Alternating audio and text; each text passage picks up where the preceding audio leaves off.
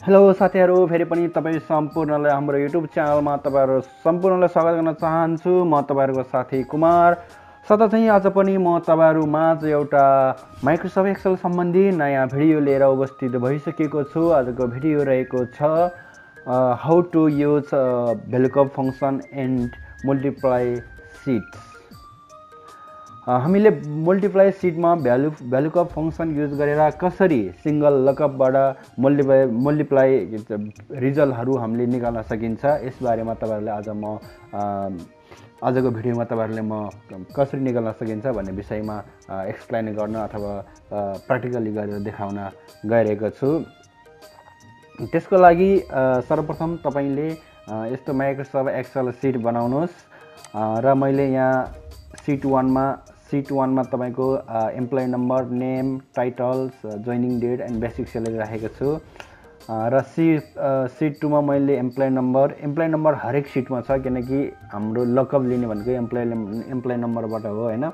Employee number, housing allowance, food allowance, additional allowance, telephone allowance अनि gross salary second शीटमा राखेको छु भने third शीटमा मैले totally A to Z details राखेको छु हैन। यसमा बढी भनेको तपाईको ग्रोस स्यालेरीबाट ओभर टाइम डिडक्सन अनि नेट स्यालेरी, त्यसपछि रिमार्क छ हेर्नुस् हैन। र फोर्थ शीटमा मैले तपाईको यस्तो एउटा शीट फर्मेट बनाएर राखेको छु। यसमा चाहिँ मैले सम्पूर्ण भ्यालुहरु निकालेर त्यताको भ्यालुहरु यता निकालेर सिंगल रिजल्टहरु म निकालेर देखाउने छु।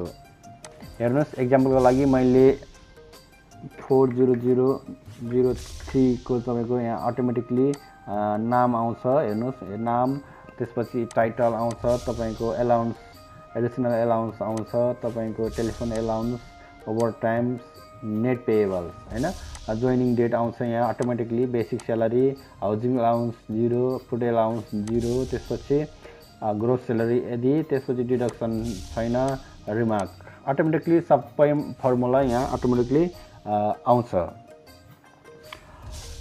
हजुर, विषयवस्तुतिर लाग्नुभन्दा पहिले तपाईहरुले हाम्रो च्यानललाई सब्स्क्राइब गर्नुभएको छैन भने कृपया हाम्रो च्यानललाई सब्स्क्राइब गरेर साथ दिनु होला भन्न चाहन्छु। तपाईहरुको साथ, तपाईहरुको माया हाम्रो लागि एकदम महत्त्वपूर्ण छ।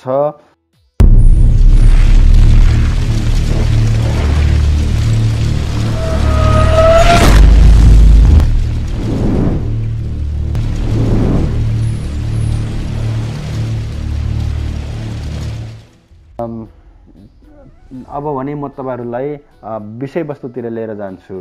आउनुस्, म यहाँ तपाईहरुलाई फर्मुला युज गरेर देखाउँछु है त। मैले यसलाई सबैलाई मैले डिलिट गर्दिए, यसलाई डिलिट गर्दिए, त्यसपछि यसलाई पनि मैले डिलिट गर्दिए। अहिले हाम्रो यहाँ ब्ल्याङ्क छ। अब हामी शीट 1, शीट 2 र शीट 3 बाट लुकअप लिएर तपाईलाई सिंगल रिजल्ट यहाँ हामी देखाउने छु।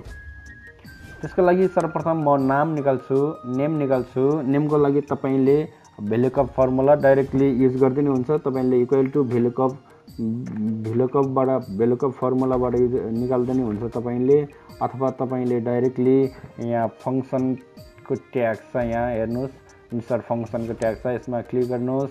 त्यसपछि तपाईले यहाँ सर्च गर्नुस् VLOOKUP अनि यहाँ मैले VLOOKUP सर्च गरेको छु। तपाईले VLOOKUP यहाँ हेर्नुस् अलमा क्लिक गर्नुस्, त्यसपछि VLOOKUP मा सर्च गर्नुस्, VLOOKUप आयो।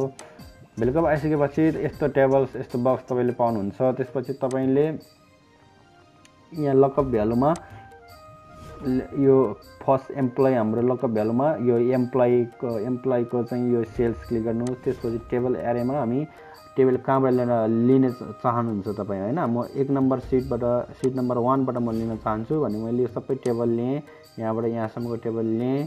त्यसपछि मैले नेम भनेको नेम चाहिएको मलाई हैन। नेम भनेको तपाईको शीट 2 मा छ, 1 2 कलम 2 मा छ भनेपछि मैले 2 राखेँ, 2। अनि त्यसपछि यहाँ एक्ज्याक्ट भ्यालुको लागि मैले 0 टाइप गरेँ, त्यसपछि इन्ट्री गरेँ। हेर्नुस्, यहाँ अहिलेसम्म केही पनि आएको छैन किनकि हामीले यहाँ एम्प्लोइ नम्बर लेखेको छैन। 5 ल हेर्नुस्, गणेश बहादुर भनेर हाम्रो एम्प्लोइ नम्बर 40005 लेखेपछि गणेश बहादुर भनेर एम्प्लोइ नम्बर हाल्ने बित्तिकै हाम्रो नाम आयो हैन। अब म यहाँ डेट अफ जोइनिङ निकाल्छु। डेट अफ जोइनिङ भन्दा पहिला म टाइटल निकाल्छु। यसको टाइटल के हो? सेम फर्मुला युज गर्नुहोस्। VLOOKUP मा जानुहोस्। VLOOKUP फर्स्ट कलममा या VLOOKUP भ्यालुको लागि फर्स्ट कलममा क्लिक गर्नुहोस्। टेबल आरे फर्स्ट सिटबाट लिनुहोस्। हामीलाई थर्ड छ 1 2 3 छ भने 3 क्लिक गर्नुहोस्। त्यसपछि यसमा 0 एक्ज्याक्ट भ्यालु लागि 0 गर्नुहोस्। यसको टाइटल भनेको 78 छ। त्यसपछि यसको डेट अफ जोइनिङमा हामी क्लिक गरौँ। सेम फर्मुला युज गर्नुहोस्। VLOOKUP मा जानुहोस्। त्यसपछि तपाईले लुकअप भ्यालुमा यहाँ एम्प्लोइ नम्बरमा क्लिक गर्नुहोस्।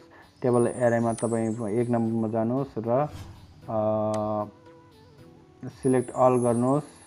अनि तपाईले तपाईको डेट अफ जोइनिङ चाहिएको हैन तपाईलाई भनेपछि 1 2 3 4 नम्बरमा छ। नम्बर 4 मा क्लिक गर्नुहोस् र 0 एक्ज्याक्ट भएर 0 क्लिक गर्नुहोस्। डेट अफ जोइनिङ तपाईको 2011 6 महिना 1 गते छ हैन। बेसिक स्यालेरी तपाईको बेसिक स्यालेरीमा जानुहोस्। तपाईले सेम फर्मुला यहाँ क्लिक गर्नुहोस्। VLOOKUP फर्मुला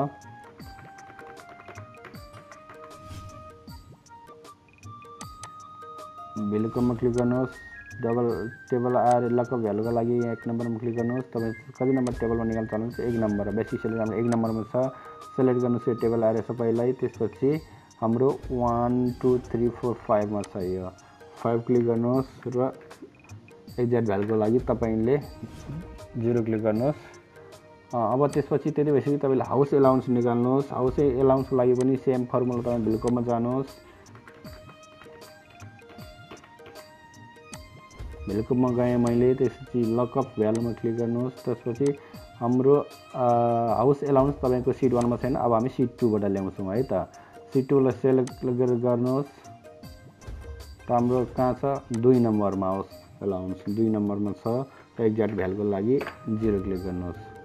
अब हामी एडिसनल एलाउन्समा जान्छौँ। एडिसनल एलाउन्स हामीले फेरि VLOOKUP मा जान्छौँ। फर्मुलामा लुकअप भ्यालु यहाँ क्लिक गर्नुहोस्। तपाईले एडिसनल एलाउन्स सेकेन्ड टिमा छ। तपाईको एडिसनल एलाउन्स 1 2 3 सिटमा छ हैन। 3 मा छ 0 क्लिक गर्नुहोस्। एडिसनल एलाउन्स 300 छ। 4 एलाउन्समा जान्छौँ। अब हामी सेम तरिकाले त्यसपछि लुकअप भ्यालुमा टेबल एरे नम्बर सिट नम्बर 2 बाट टेबल एरे लिन चाहन्छौँ हामी। एडिसनल एलाउन्स हाम्रो 1 2 3 4 वटा सिटमा छ हैन। 4 सिटमा छ हाम्रो 4 सिटमा छ 0 क्लिक गर्नुहोस्। एडिसनल एलाउन्स आयो। अब हाम्रो टेलिफोन एलाउन्समा जान्छौँ। फेरि सेम वे हामी VLOOKUP फङ्सनमा जान्छौँ। VLOOKUP फङ्सन त्यसपछि लुकअप भ्यालु यही एम्प्लोइ नम्बर नै राखौँ। टेबल नम्बर 2 सिट नम्बर 2 बाट टेबललाई हामी सिलेक्ट गरौँ। टेलिफोन एलाउन्स भनेको तपाईको 1 2 3 4 5 मा छ हैन। हाम्रो 5 कलममा छ भने 5 क्लिक गर्नुहोस् र 0। यसमा किन रातो देखायो भने मैले यहाँ मिस्टेकली यसपछि 0 पछि दुईटा डट यस्तो दुईटा डट आएको थियो। त्यो अटोमेटिकली फङ्सनले करेक्ट गरे। त्यसपछि टेलिफोन एलाउन्स आइसकेपछि हाम्रो ग्रोस स्यालेरीमा जान्छौँ हामी। ग्रोस स्यालेरीमा VLOOKUP फङ्सन सेम वेमा जानुहोस्। तपाईँ फेरि पनि टेबल अरे हामीलाई सिट 2 बाट ग्रोस स्यालेरी चाहियो हैन। 1 2 3 4 5 6 मा छ हाम्रो हैन। 6 क्लिक गर्नुहोस् र 0 एक्ज्याक्ट भ्यालुको लागि हैन। अब यदि भइसकेपछि हाम्रो ओभरटाइमको लागि हामीले थर्ड सिटबाट हामीले लिन सकिन्छ। हाम्रो यहाँसम्मको खत्तम भइसक्यो ग्रोस स्यालेरीसम्म। ओभरटाइम हामीले थर्ड सिटबाट ल्याउन सकिन्छ है। हाम्रो ओभरटाइम यहाँ छ हेर्नुहोस्। सबै सेम हो। यो एम्प्लोइ नम्बर सेम छ। नेम सेम छ। बेसिक स्यालेरी सबै यो टेबलमा फुल छ हाम्रो। भनेपछि तपाईहरुलाई म ओभरटाइमको क्याल्कुलेसन गरेर देखाउँछु। अब VLOOKUP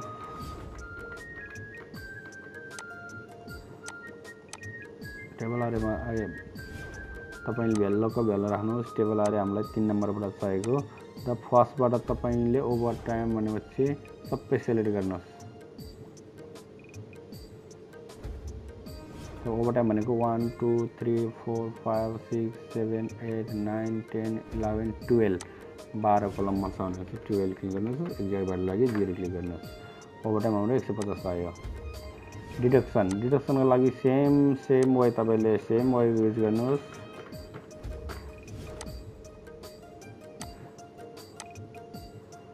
सिट नम्बर 3 बाट 12 13 14 मा छ हाम्रो यो हैन 14 मा छ।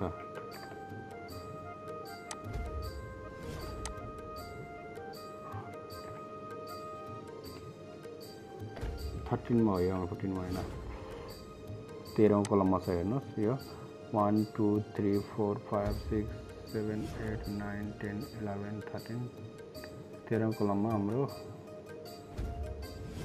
2 3 4 5 6 7 8 9 10 11 12 13औं कलममा छ डिडक्सन हैन हाम्रो 13औं कलममा डिडक्सन छ र हामीले 13 राखेको छ हेर्नुस् यहाँ भ्यालुमा। अब यदि भइसकेपछि नेट पेएबलमा जाउँ हामी। अब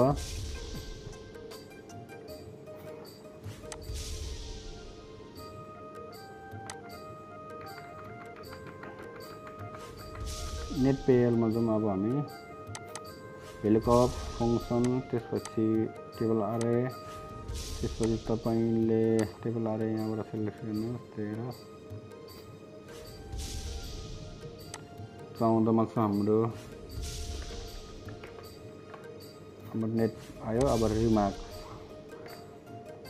तपाईले रिमार्कमा फेरि पनि same formula VLOOKUP formula use गर्नुहोस्।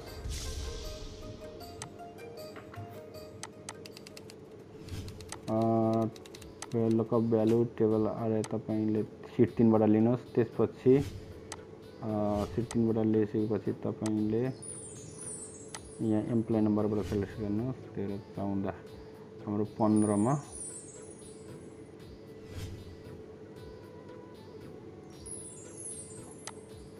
15 नम्बरमा हाम्रो रिमार्क छ। ल हेर्नुस् यसरी तपाईले तपाईको कुनै पनि कम्पनीको एम्प्लोइजहरुको यो एक्जाम्पल यो पे स्लिप भो हैन डाटाबेस पनि कुनै पनि तपाईलाई डिक्लेरेसनहरु बनाउनु छ भने कुनै तपाईको हैन केही चीज बनाउनु छ भने तपाईले यो VLOOKUP को फर्मुला युज गरेर सजिलो र सरल तरिकाले तपाईले आफ्नो कामलाई एकदम सजिलो तरिकाले युज गर्न सक्नुहुन्छ। तपाईले यहाँ हेर्नुस् जुन अब कुन एम्प्लोइ चाहिँ जस एम्प्लोइ नम्बर हाल्नुस् सम्पूर्ण इन्फर्मेसन पाउनुहुन्छ तपाईले 0 हेर्नुस् 5 हो। अब यहाँ 5 को ठाउँमा मैले 6 राखिदिए हेर्नु सबै चेन्ज हुन्छ। हेर्नुस् यहाँ अटोमेटिकली चेन्ज हुन्छ। इफ तपाईसँग यदि तपाईसँग यहाँ 5000 एम्प्लोइ छ हैन 5000 एम्प्लोइ छ भने तपाईले यसको इन्फर्मेसन लिनलाई त्यसको स्यालेरी चेक गर्नलाई गएर उ गर्नु भन्दा तपाईले एकैचोटी VLOOKUP को फर्मुलाको सहायताले एकैचोटी तपाईले यसको इन्फर्मेसन पाउन सक्नुहुन्छ हैन। त्यसपछि पे स्लिप पनि यसरी बनाएर प्रिन्ट गर्न सक्नुहुन्छ तपाईले। यदि तपाईले यहाँ यो फर्मुलाबाट कहीं केही चेन्ज गर्न छ भने डिडक्सनमा जब तपाईको राख्दिनु भयो भने तपाईले 50 रियल तपाईको सबैको डिडक्सन राख्दियो भने तपाईको अटोमेटिकली सबै ठाउँमा तपाईको त्यहाँ घट्छ। हेर्नुस् 50 रुपैयाँ डिडक्सन यहाँ 50 रुपैयाँ डिडक्सन भयो हेर्नुस् हैन 50 रुपैयाँ डिडक्सन भयो। अब हाउसिङ एलाउन्समा यहाँ 0 छ भने यदि हाउसिङ एलाउन्समा पनि हामीले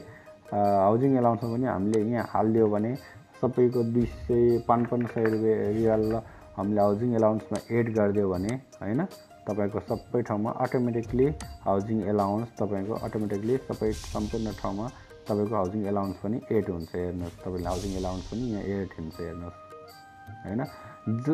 जे भ्यालु तपाईको यो तीनवटा सिटमा छ त्यो भ्यालु अटोमेटिकली VLOOKUP फर्मुलाको सहायताले तपाईले यो सिटमा तपाईले पाउनुहुन्छ। हजुर यो भिडियो तपाईहरुको लागि एकदम महत्त्वपूर्ण हुन सक्छ। यदि तपाईहरु एक्सेलमा काम गर्नुहुन्छ भने हैन एकदम युजफुल छ यो। तपाईहरुले फलो गर्नु होला यो ट्रिक्सलाई यो तरिकालाई अवश्य पनि तपाईको जबलाई सजिलो र सरल तरिकाले तपाईले निभाउन सक्नुहुन्छ भन्न चाहन्छु। अझलाई भने यदि भन्दै यो भिडियो म यही अन्त्य गर्न चाहन्छु। अर्को भिडियोको साथमा भेट्ने बाजा गर्दै आजलाई भने बिदा माग्न चाहन्छु।